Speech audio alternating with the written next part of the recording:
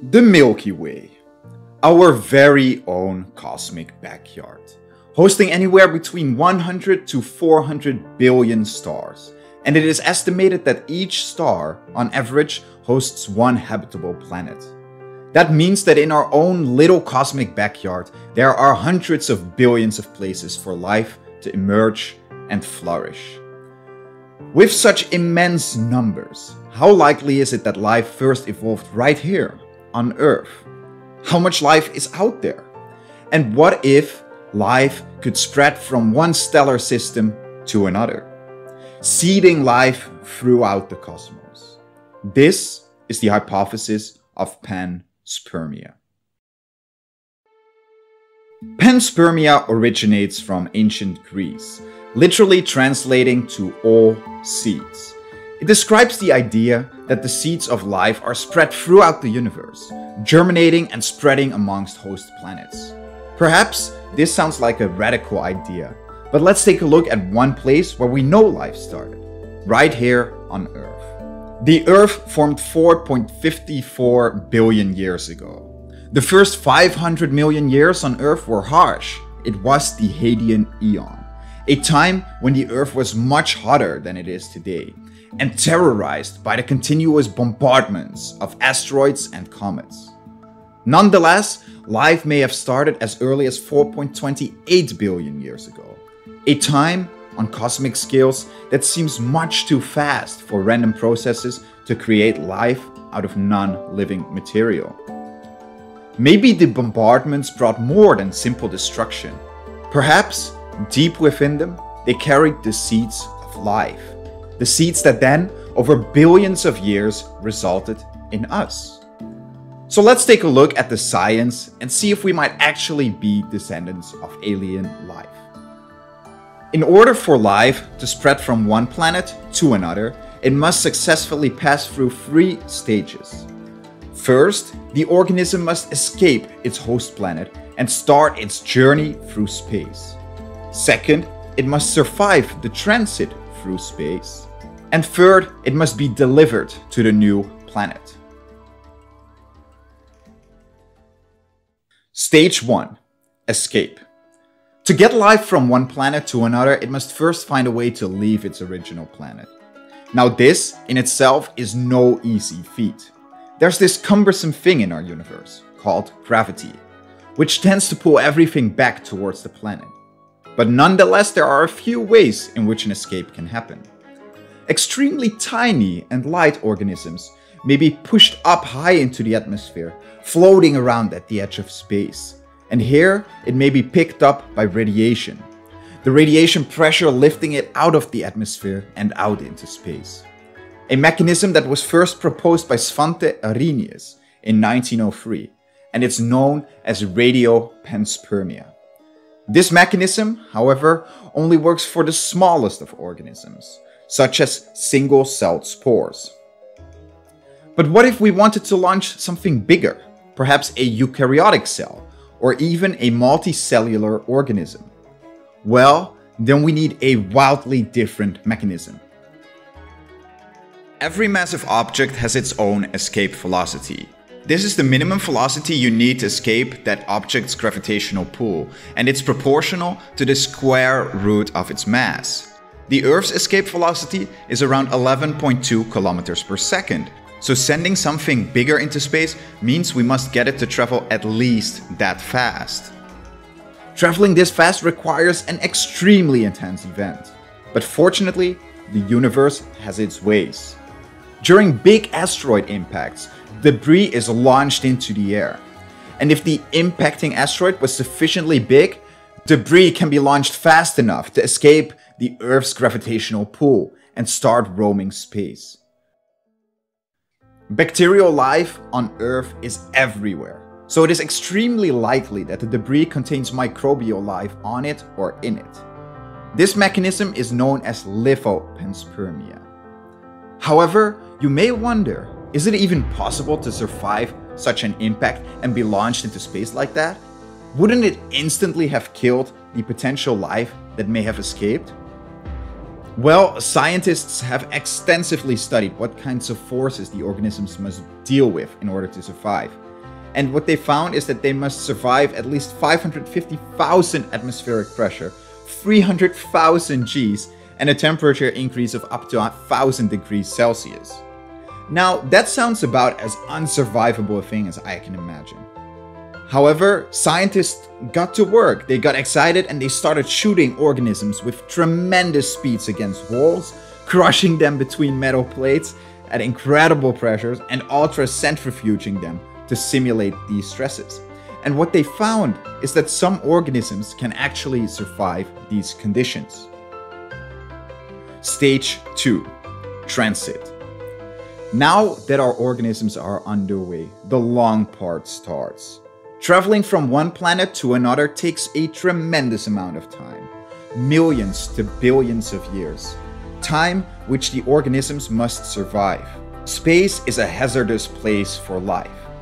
It is extremely cold, dry, and permeated with deadly radiation. Many organisms are known to be able to survive the cold vacuum of space.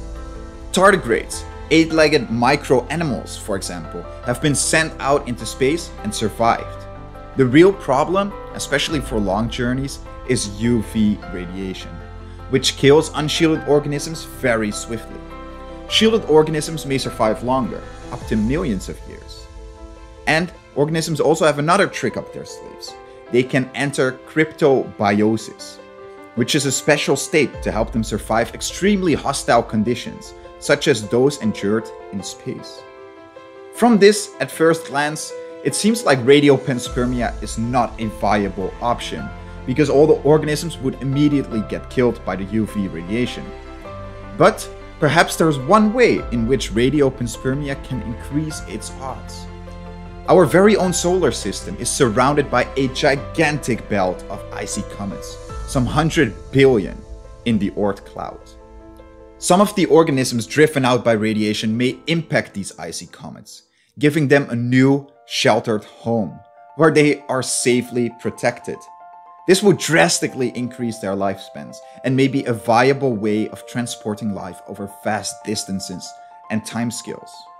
Now let's take a look at our second option, Lithopanspermia, where our organisms travel inside a protective casing, such as a big rock. Now you may think that life cannot survive inside a rock, but as usual, life finds a way.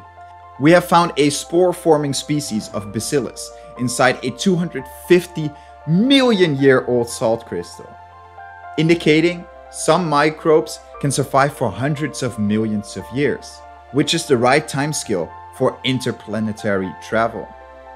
And then there's also the endoliths.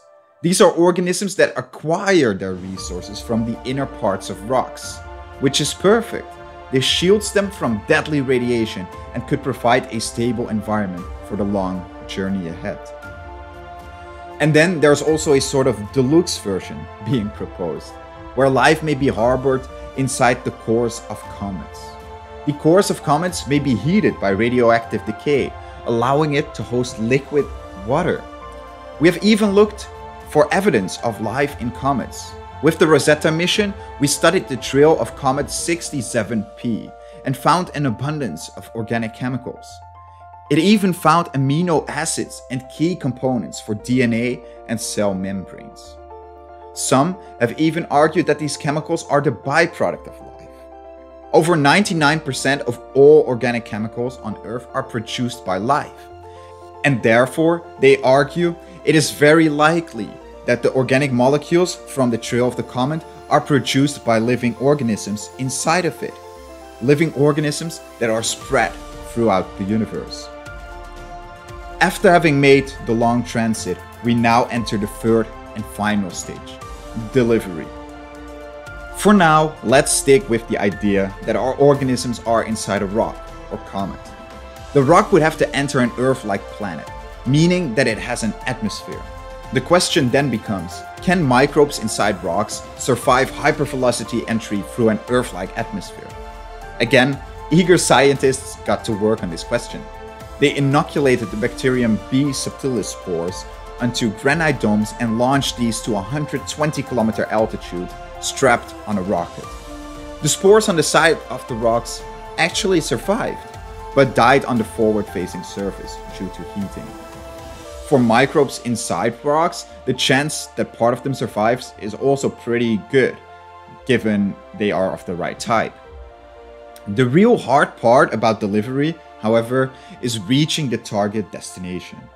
Space is extremely fast, and only minuscule portions of it are occupied by stuff. Even a tinier part of that stuff is occupied by habitable planets.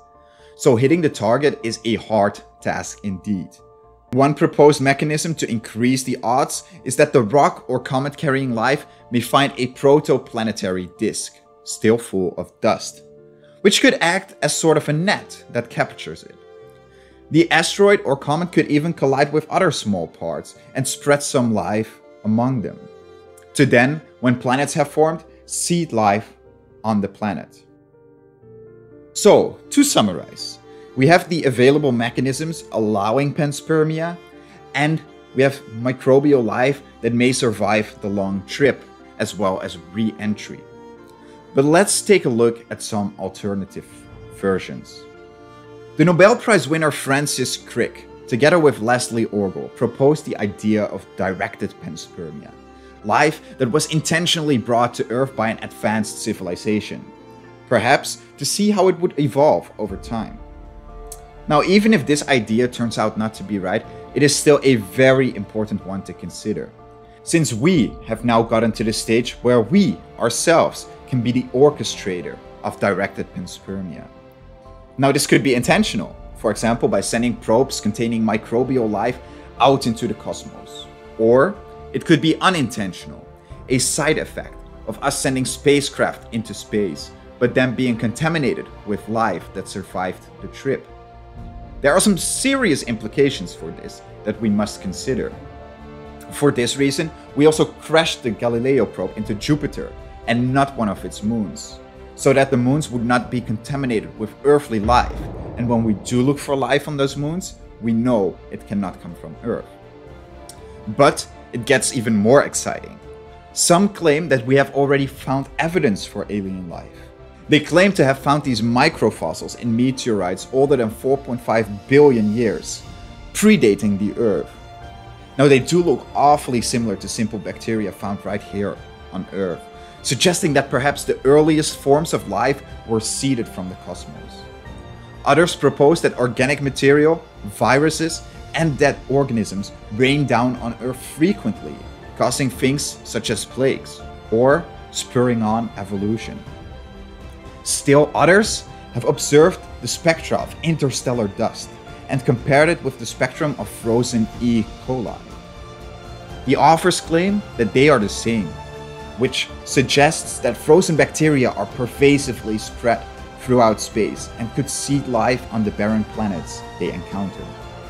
However, the evidence for all these alternative proposals are not conclusive. Nonetheless, it's a beautiful idea. The idea that life is not simply contained to a single planet, but is exchanged between different stellar systems. Most importantly, the idea that life is pervasive throughout the galaxy. A galaxy that may be filled with millions to hundreds of millions of planets with plant life and animal life. Spacefaring life, at the moment, seems more unlikely, since we would expect to see signs of them. But imagine venturing out into the unknown and finding planets hosting rich ecosystems, perhaps even slowly exchanging bits of life with our own, making us a bit less lonely than we may have thought we were.